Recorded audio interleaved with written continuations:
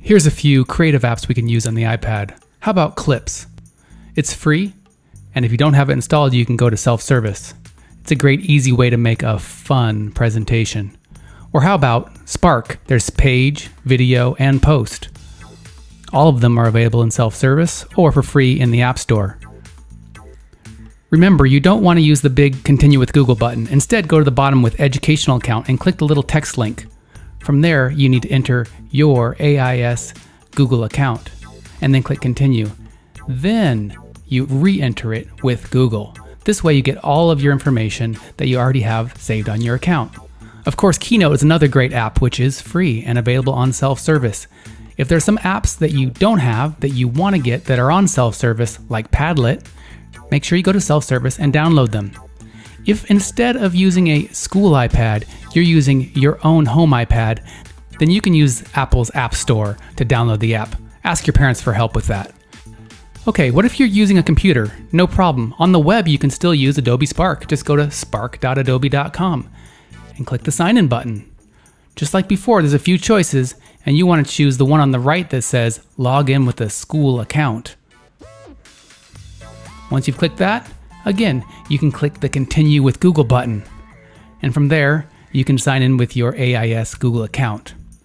It works a little different on the web, so Collage means the same thing as Spark Post, Web Page means the same thing as Spark Page, and Slideshow means the same thing as Adobe Spark Video. So just like the app, you enter a title, you click Next. Usually you want to start from scratch, and then you can record your voice. Make sure you let the web browser access your microphone. And when you're done with this, you'll probably need to either share the link on Seesaw or download the file and re-upload it on Seesaw. Talk to your teacher if you're not sure about that. Padlet's available on the web also. Just click Login, and from here you can choose Login with Google and use your AIS account. If you're going to create something on Padlet, you need to think about how the best way is to share it with your teacher. You might want to share the link, or you might want to save it as an image or PDF. With any app that you choose, there's going to be more than one way to do things. If you're on a Mac, you can use Keynote too. Just get it from the App Store if you don't already have it. Type in Keynote and download it. It's free. If you don't have a Mac, of course you can use PowerPoint or even Google Slides. There are lots of choices. When you're done with something like Keynote, again, you need to think about how you're going to share it. Keynote has lots of options for this. If you have animations or video, then you want to export as a movie.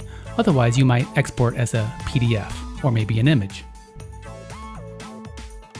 You could even use Keynote on the web if your parents have an Apple ID and they're willing to sign you in to iCloud.com.